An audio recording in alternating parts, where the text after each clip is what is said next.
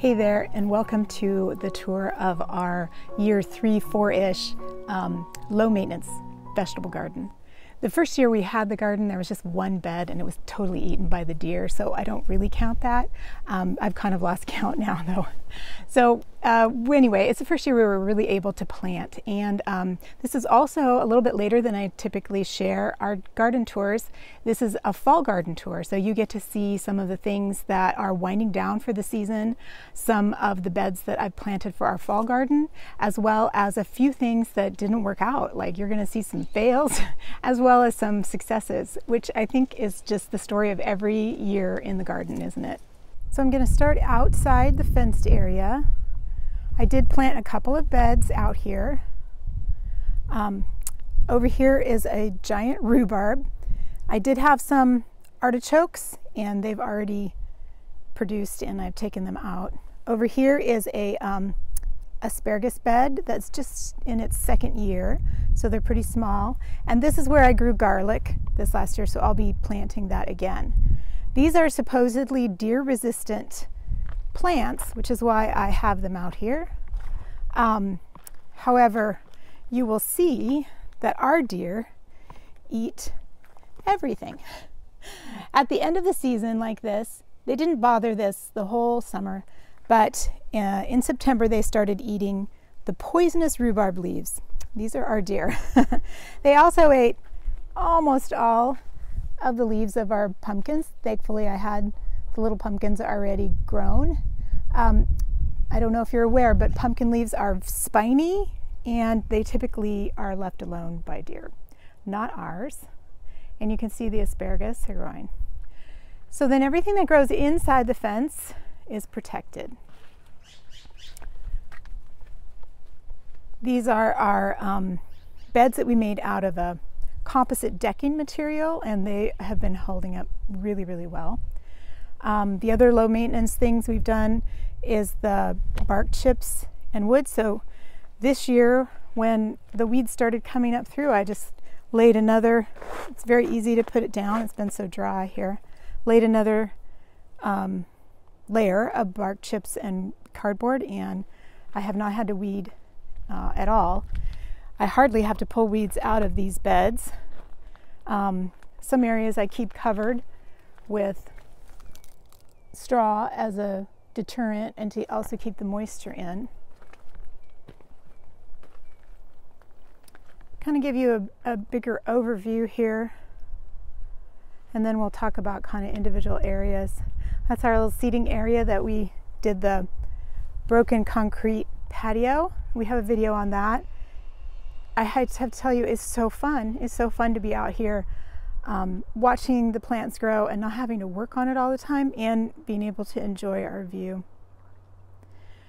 What I also don't typically share is kind of the working area, but this is what we have over here. We've added a little bench. I hope to really do more here at one point and get something on the walls to provide storage and roof the area a little bit.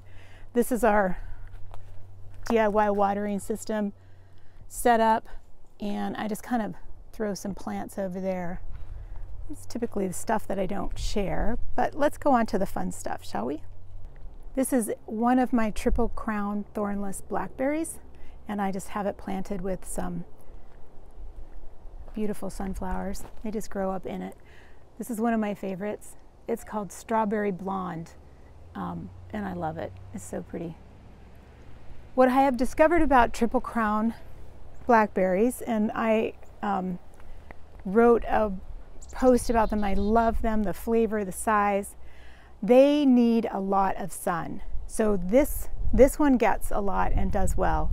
And you'll see as the tour continues, I have them planted in another area that doesn't get as much sun and they don't do as well. So that was a good thing to learn about the triple crown.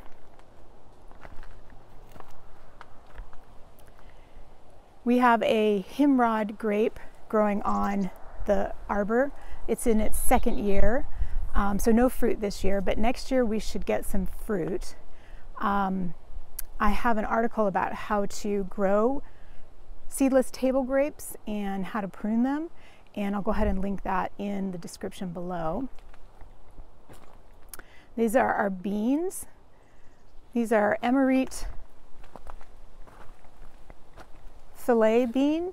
They're stringless bean. It doesn't matter how big they get, they're always tender. I love them. They're one of my favorites. But I also grow a Vortex. I always grow both of them. Vortex beans grow really, really long and big, and they are also a filet that stays tender for the most part, even when it's big. Oh, you can see how big they are right there. See that?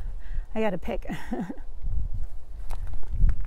I love these beans. This one row gives us tons of eating and lots for freezing. And I should mention that these long, narrow beds, you may have seen them in some other videos. They're 2 feet by 12 feet, and we have them permanently set up with cattle panels in them, and they hold climbing things and tomatoes. Okay, and then we have our set of 4 by 6 raised beds. This one held beets and carrots in the spring, and then I replanted them. We harvested the cabbage in the back, and then I'm just letting them grow little baby cabbage heads. If you leave your cabbages, you cut them and leave them, they'll grow smaller little heads after that. So these are my fall carrots and beets, and in order to keep the ground squirrels from eating them, I have discovered that bird netting, I don't know if you can see it, but it's right here. Bird netting is hard for them. They get stuck in it. So row covers don't work. They just eat through or walk under the white row covers, but the bird netting seems to be working to keep them out of these, and they will eat. You can see they've kind of eaten before I did the bird netting. They ate some of my older carrot tops. So they will eat all of that. This is the pepper bed. I always keep the peppers covered every year here in Western Oregon to try to get really ripe peppers. I open up the sides, and then as the weather is cooling now, I'll close up the sides so we can get a few more weeks of ripe peppers. We have a lot. These are jalapenos right here, and they're nice and big. Waiting, I gotta come do a lot of harvesting. This bed is kind of a mishmash. It's broccoli in the back, kale, and oh, see the little heads coming up? This is another one I left, this red, and I have the little teeny heads, and I just think they're kind of cute. I've replanted some kale for the fall.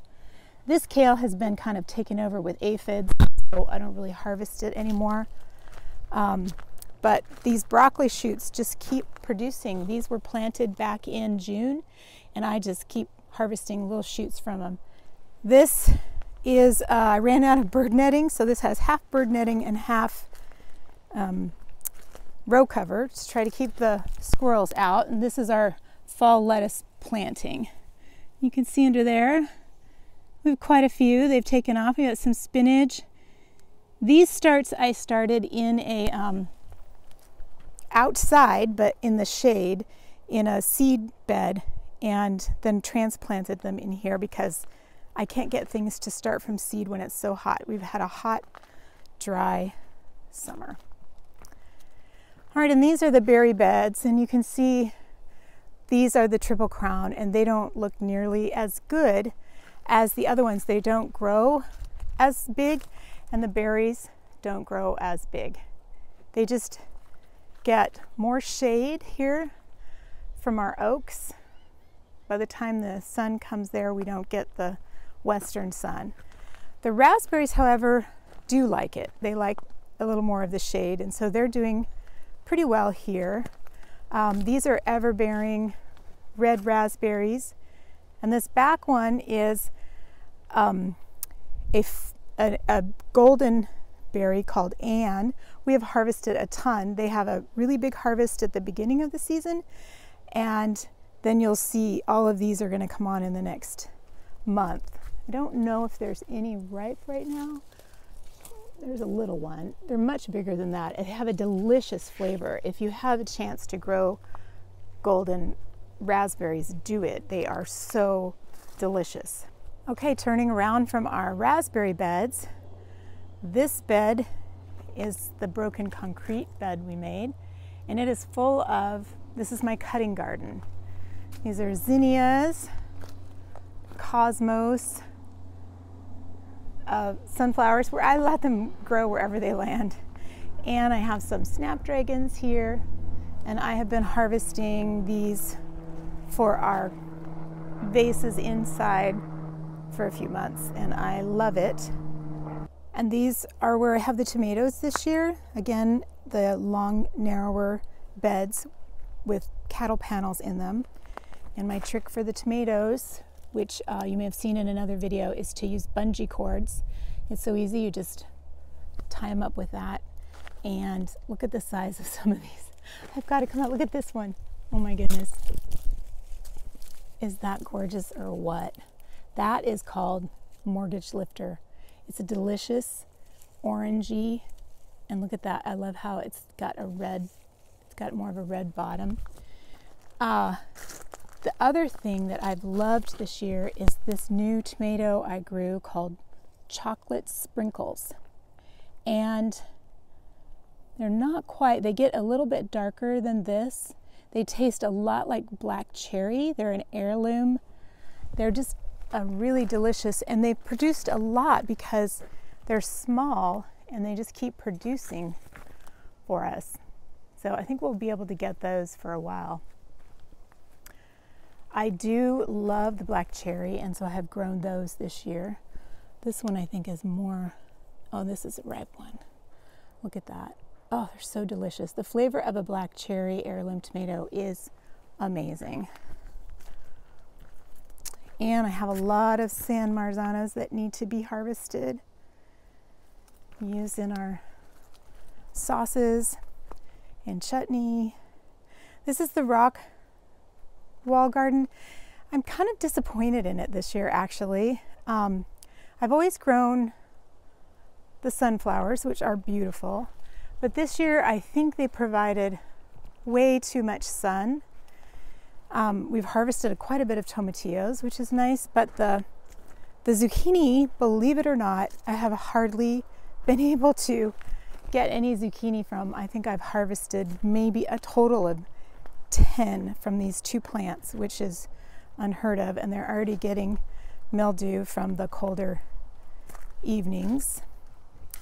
And then I grew the nasturtium to kind of fall over the side of the bed. I thought it would be so pretty, but I think it choked my basil. My basil always looks beautiful here, and it is sad looking basil. I haven't even gotten one batch of pesto made. I think maybe I'll get one out of these sad plants. So that's been, I have to do some revamping. And the clematis in the center, which looks so beautiful in full bloom in July, just then completely died back, and I wasn't sure if I should cut it back or what. So I will definitely be doing some revamping of this bed next year.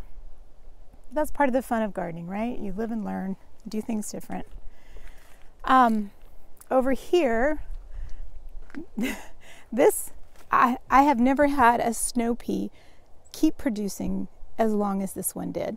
It looks really sad, but believe it or not, we keep getting little snow peas off of it.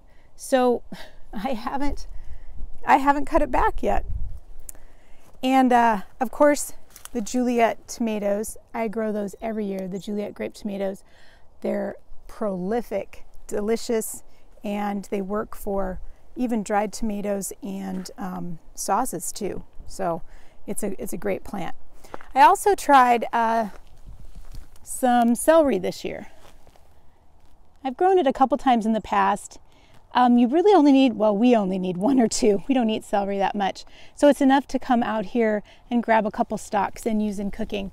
So that was a win. I'll do that again, I'm sure. The other sad thing was our cucumbers. Before I discovered the bird netting, the ground squirrels ate all the cucumbers, and I didn't have any other seeds left. And then a sweet reader sent me some seeds. It was kind of late in the season, but I thought, well, I'll try. And they haven't really done much. I have a few little blossoms on this one. I might get a few little cucumbers from it, but I think that's it for our cucumbers this year. Here's the other end I wanted to show you of our cutting garden. I also have some hydrangeas I'm growing in here because I can't grow them outside of the fence. And this year I love these asters that I grew from seed. Aren't those gorgeous? Let me show you some of the other colors. Look at that purple. Oh, they just make such a great cut flower. And this darker pink. And then I do have one Cinderella pumpkin that looks like it's going to be good to bring in for some fall decorating. So thank you so much for hanging out with me and taking this tour of the vegetable garden at our farmhouse fixer. And I hope to be back with more gardening and cooking and DIY things for you in the future. So have a great day and enjoy your garden. So good.